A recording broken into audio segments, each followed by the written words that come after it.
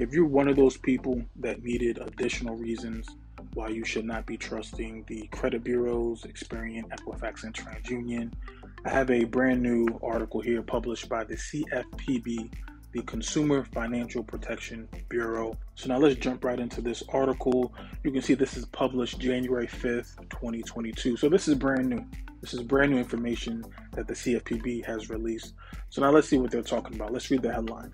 CFPB releases report detailing consumer complaint response deficiencies of the big three credit bureaus. Equifax, Experian, and TransUnion routinely fail to fully respond to consumers with errors. So if you're one of those people trying to get your credit cleaned up, you got your 609 letters, you got your 611 letters, you're sending them out certified mail, and you're waiting on the credit bureaus to delete these erroneous, these inaccurate reports and findings on your credit reports. Let's find out what these credit bureaus are doing with all of our letters that we're sending out certified mail, right? So let's read what's going on. A new analysis by the CFPB reveals how changes in complaint responses provided by nationwide consumer reporting companies resulted in fewer meaningful responses and less consumer relief. In 2021, Equifax, Experian, and TransUnion together reported relief in responses to less than 2% of covered complaints, down from nearly 25%. So basically what they mean by the covered complaints, we have the rights to go to the credit bureaus and say, hey, give me my credit reports, let me see what's being reported on there.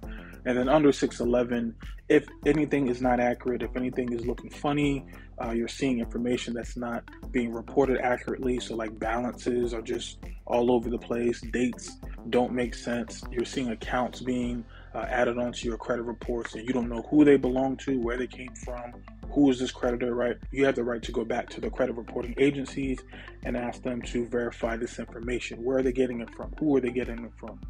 What does this information mean? Provide information. Why is this being reported?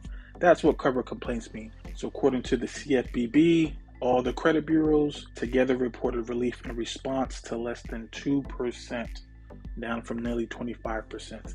That's pretty pathetic. We're going to read the BS excuse why the credit bureaus are not taking care of what they need to take care of. America's credit reporting oligopoly has little incentive to treat consumers fairly when their credit reports have errors, said CFPB Director Rohit Chopra. Now, this isn't somebody that's a random person on YouTube or social media telling you that the credit bureaus are moving funny style. This is literally the director of a government agency. The CFPB director, Rohit, is basically saying what we've been saying for years, that the credit reporting agencies, they don't have any incentive to do what they're supposed to do. Remember, the key thing here when it comes to the credit bureaus and the big lenders and the big banks, they are selling our information. So the more data, whether it's accurate or not, the more data that they have on us, they're able to take that data and sell it off to other companies. Large companies are paying big dollars in order to get our information. So there really is no incentive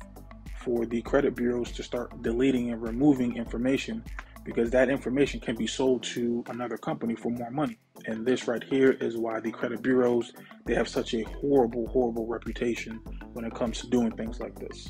Let's continue reading. More than 200 million Americans have credit files, and lenders rely on this information to decide whether to approve loans and on what terms. Consumer reporting also informs decisions about employment, insurance, housing, even essential utilities. Our credit reports, our credit profile is so important. It's going to determine whether or not we can get approved for loans, credit cards, homes. It's going to determine what our interest rate will be if we are approved. It's going to determine whether or not we can get employment by certain companies, what kind of insurance that we're able to get.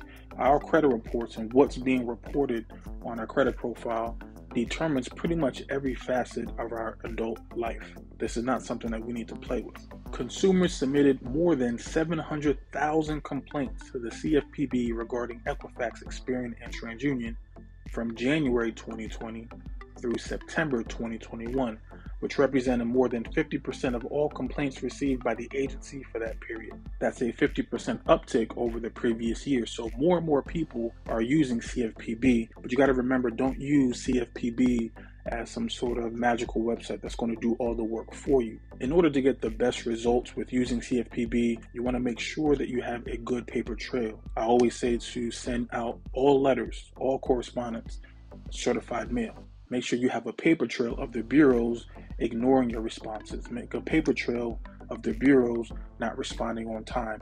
Have all of your documents organized. That way, when you go to the CFPB, or if you ultimately decide that you want to hire an attorney to go after the credit reporting agencies, now you have your homework. You have enough ammo to be able to go out and do battle. And this goes to show you how many people try to go and work directly through the credit bureaus, getting ignored or getting the cold shoulder, and now they're having to go to CFPB in order to get results. As I continue reading this article, I'm going to show you and highlight all of the major BS excuses that the credit bureaus are using to try to wiggle their way out of accountability. FCRA requires Experian Equifax TransUnion to conduct a review of complaints sent to them through the CFPB where consumers allege there is incomplete or inaccurate information in their consumer reports and the consumer appears to have previously attempted to fix the problem with the company.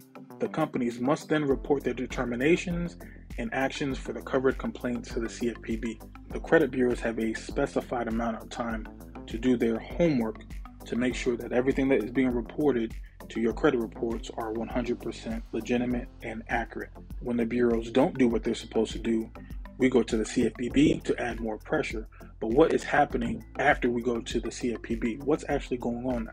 Equifax most often promises to open investigations and sends the results to the consumers at later dates, but it would fail to provide the CFPB with the outcomes of the investigation. So not only is Equifax blowing you off, they're blowing off the CFPB as well. That's ballsy.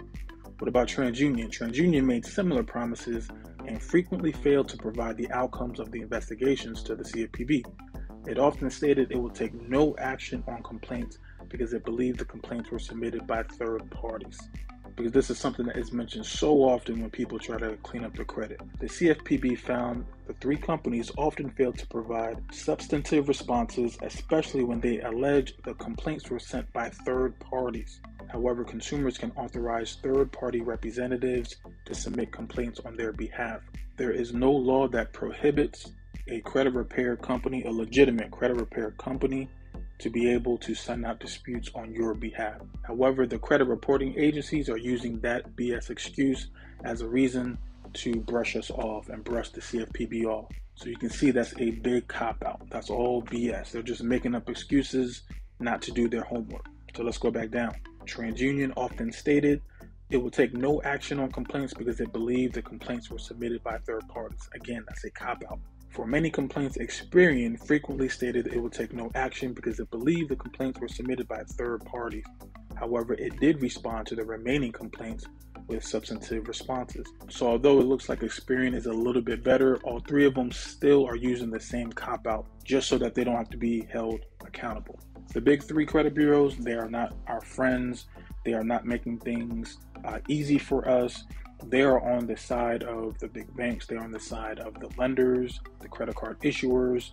Our data is the name of the game for them. If you ever wonder why the credit bureaus are always in some mess, there's always some class action lawsuit, there's always something going on when it comes to the credit bureaus, it's because of stuff like this. They are not playing the game fair. So what does this mean ultimately? Does this mean that we now have to just hang our heads, give up, and say, well, woe is me, right? Should we go that route? No. What this means is we need to be more consistent. When they go from being able to offer relief to 25% in 2019, which is not even a good stat to begin with in 2019, and now they're down to 2%, like, we got to be consistent. If you're trying to clean up your credit on your own, you don't know what to do, go down to creditcodes.com. I always put the link in every one of my videos.